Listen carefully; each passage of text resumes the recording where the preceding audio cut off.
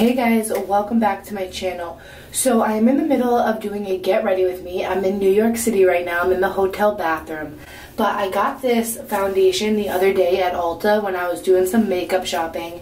And this is the BECCA Ultimate Full Coverage 24-Hour Foundation. And I got the color Vanilla. Now I wanted to kind of do a wear test. A little, put it on, see how I like it, see how it affects my skin, see the full coverage, and just kind of do a little review and like first impressions on how this product works. It does say it's 24-hour coverage. I am going to be going out with my son and my mom in a little bit to walk the streets of New York. It's a little chilly, so I want to see how this foundation holds up. Hopefully this shade matches my skin, but if not, we can bronze up our face. It's better to go a little lighter than too dark in my opinion. But I first just have to say I really love the packaging of this. It's really sleek, really pretty, and the guy at Ulta recommended this to me when I told him I was looking for a full coverage foundation. This is what we're going to try out. I do not have a primer here in New York with me. I actually need to buy a new one. I should have bought one when I was, in Ulta, but it slipped my mind. I had my son with me, my friend Emily was with me, so my mind was more focused on Isaiah, trying to make sure he wasn't like pulling makeup down and all of that. So next time I will get a primer, but we are just going to be using my Real Techniques beauty sponge and also just putting on the foundation. I did put on a little bit of my son's lotion on my face because my skin is like really dry. I think it might be just, the weather changing, it's getting colder, so I'm going to put just a little bit more on. I'm also using the James Charles palette. This is what's on my eyes right now, if you guys are curious, but I am filming a little get ready with me in the bathroom, so you guys will see that video too. But this is what the pump looks like. Really nice. I like that a lot. I love the foundation that comes with a pump. The one that I'm using, which I'm going to be using this one, but they look similar in color. Okay, good. I'm using the L'Oreal True Match, and this one doesn't have a pump, and I just prefer a foundation that has a pump. I feel like it's less messy, so I'm just going to pump a little bit on here and just kind of start on my cheeks. Oh yeah, this is the perfect color, I feel like, for my skin tone. And this is in the color Vanilla. For anyone that has around the same skin tone as me, this one might work for you. Already, I love the coverage. It's definitely full coverage. I might do like one more pump on the cheek area once I blend it out if it's not. Wow, that actually looks really good. And it blends out beautifully. I find that a full coverage foundation sometimes can be very hard to blend out. He also told me at Ulta that this was perfect for people that have oily skin because it's a mattifying formula, I believe. That's what I believe that he said. This is the Ultimate Coverage Foundation by BECCA. Oh yeah, this is really nice, you guys. As I get it on my freshly done brows, that I'm going to have to fix that.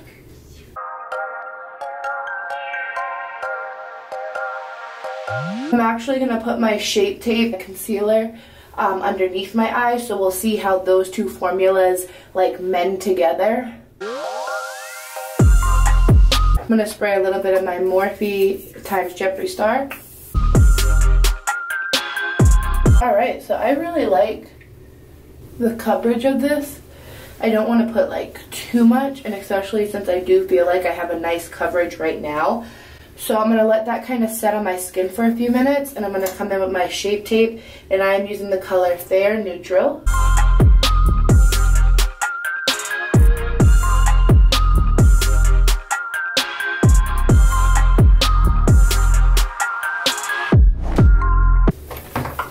And I'm going to set my under eye with my Wet n Wild loose powder.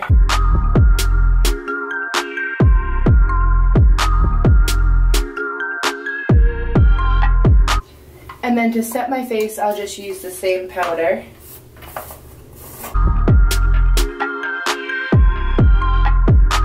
I really love the coverage. I haven't had a higher end full coverage foundation in a while, so this is really nice. I'm gonna do my bronzer. with the Anastasia Beverly Hills Contour Kit.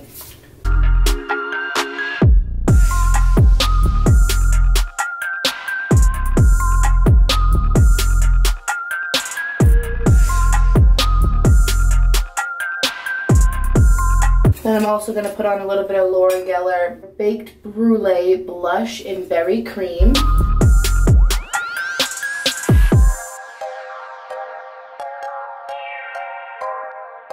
And then my highlighter, the Jeffree Star 24 Karat palette. I use the color Sarcophagus. It's one of my favorite highlighters.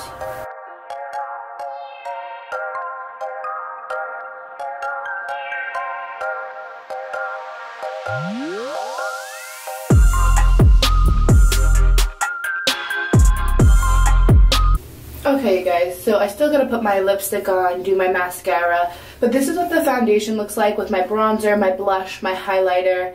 Let me put some setting spray. So I absolutely, so far, I'm loving the coverage. I really needed a good full coverage foundation. This one was, I believe, $42, or like $42, and I love it. Totally worth the amount of money, and when you're looking to get a good quality higher end foundation, I don't really think 40 bucks, 42 bucks is that much, because I used to buy the MAC ones, which are around 30, 32, 35.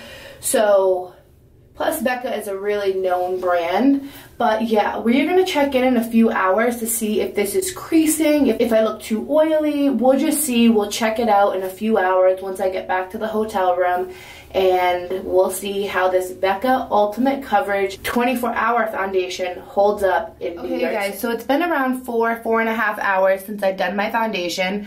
I'm looking at myself in the mirror, and I think that my foundation still looks phenomenal. Like, really full coverage, really flawless. Let me turn you guys around so you can see that this is what it looks like.